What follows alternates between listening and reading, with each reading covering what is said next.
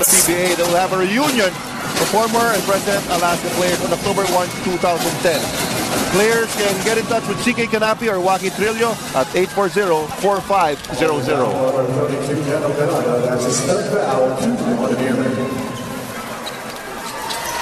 All right, and Miranda is called for his third foul. An offensive foul called in LA Tenorio. That's just wise basketball by Denok Miranda. Actually gave a hard foul before that and was prepared that maybe LA was going to retaliate.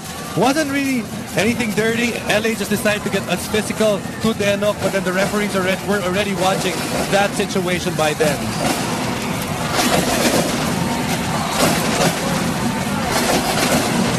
Denok Miranda now looking for Ontiveros, guarded by Carriazo.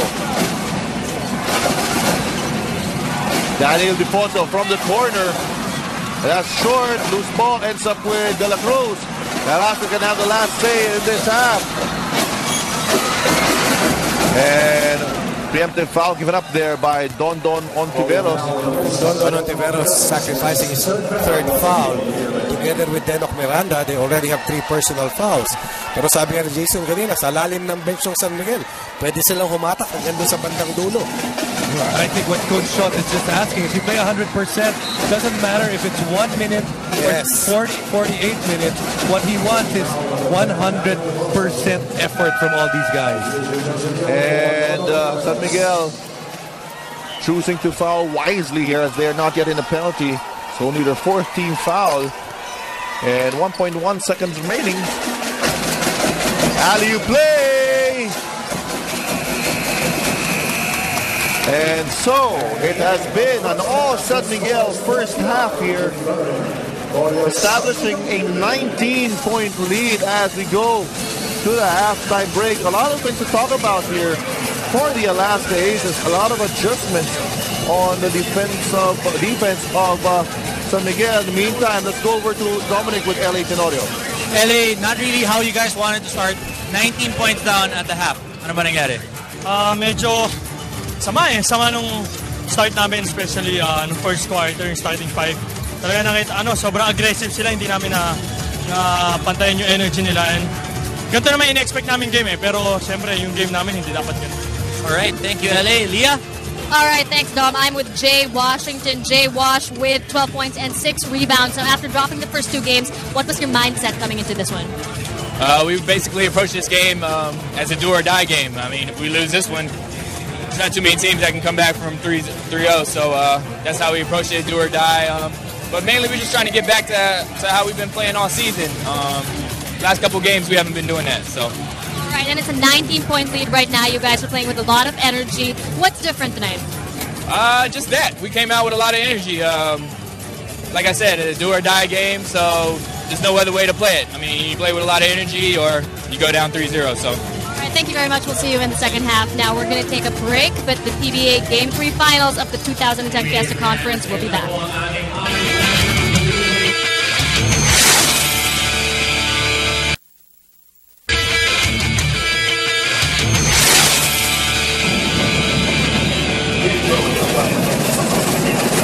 A 19-point lead for the San Miguel Beermen over the Alaska Aces here in game number 3 of the PBA Fiesta Conference Finals.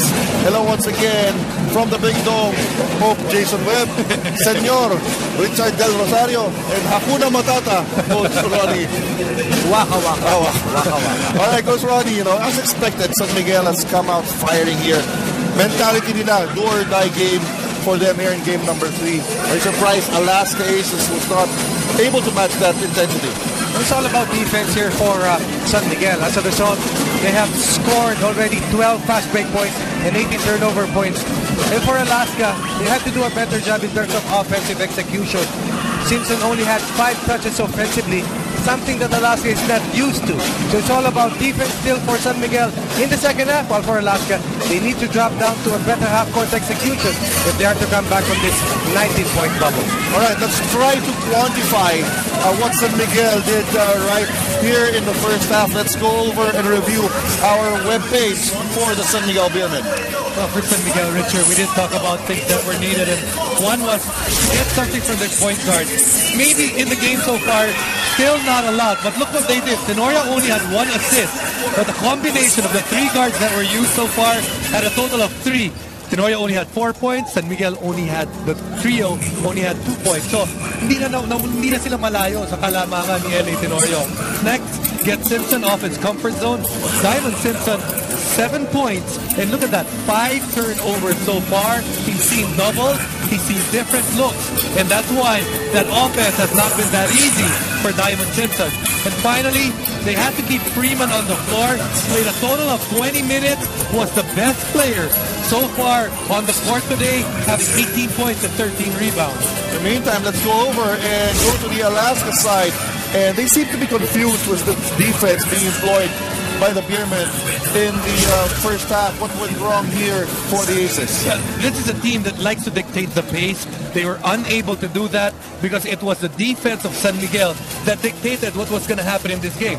12 fast break points for San Miguel and only 2 for Alaska. And Ronnie already mentioned the number of turnover points that San Miguel scored. Next up, more assists, less turnovers. Look at the assists. Only 5 assists so far. Triple turnovers with 15 turnovers. And layo niyan, you have to have at least a little more assists than turnovers.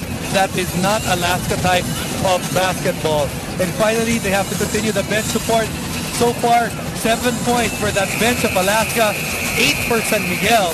But then, when we saw the period in which LA Tenorio, Cyrus Baguio was on the bench, that was the time na kailan bumulusok talaga yung San Miguel, especially in that period when Freeman was in and Simpson was still on that bench. All right, we'll take a quick break, and when we return, we'll give the second half of game number 3, the 2010 PBA Fiesta Conference Finals.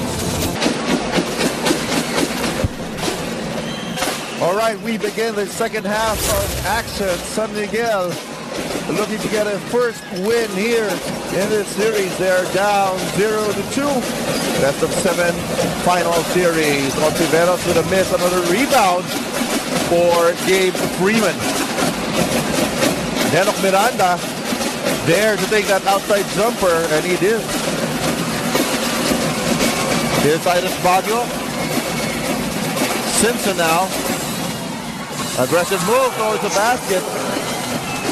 That is what's nice when you're watching this series, because these two teams really made it all the way to the finals because they found the right import. In Gabe Freeman, San Miguel found a guy that was athletic and had a lot of energy. That's what they needed. Para sa Alaska naman, a composed big man, perfect na perfect si Diamond Simpson. Here's Arwin Santos. He was hot in the first half, and he continues to be hot here. We talk about the perfect complement to the bounce back game of Gabe Freeman. Arwin Santos continues to shoot long from the outside, continues to play with a lot of energy, very consistent. At kung di tayo nagkakamali, parte na rin itong si Arwin Santos ng Mythical 5. Tama. Mythical 5. Kasama si Jody Vance. Actually, when you look at sa San Miguel ngayon, tatlo lang naman talaga yung magandang laro. Freeman, Washington, Santos. Yes. After that, malaking drop off because Danny Ildefonso is the next guy who only has 4 points so far in the game. Here's Freeman. Back to Ontiveros. Now they go back to Freeman, guarded by Joe Devance. He surveys the defense and takes his shot. You know, Freeman, yung energy niya mas controlled. And another steal here, another turnover. And great start once again here for the Beermen. But I'm talking about Gabe Freeman. You know, hindi lang siya yung parang uncontrolled energy right now. Parang tame siya ngayon, but the energy is still there. Well, Richard, it's easy to be patient if you're ahead. And right now, San Miguel has done an excellent job playing to its game plan today against Alaska. They managed to keep this big gap between themselves and Alaska. Efficient defense and a fine outing from Gabe Freeman. And you know, if you're San Miguel, you've got a 22-point lead right now. Yung pressure wala na. And when they played teams like Ginebra, and I think especially Talk and Text, Coach Tim was saying one of the things that really got to those teams, especially Talk and Text, was they played with a lot of pressure. And right now, San Miguel, in the first 2 games, after especially that game 1 loss, nararamdaman mo yung pressure sa kanila na manalo ng game 2. Ngayon, nakalamang sila kagad, kaya nawala ng yung pressure. It's always easier to play when you're considered as the underdog. That is exactly what Alaska was able to do in the first 2 games. Pero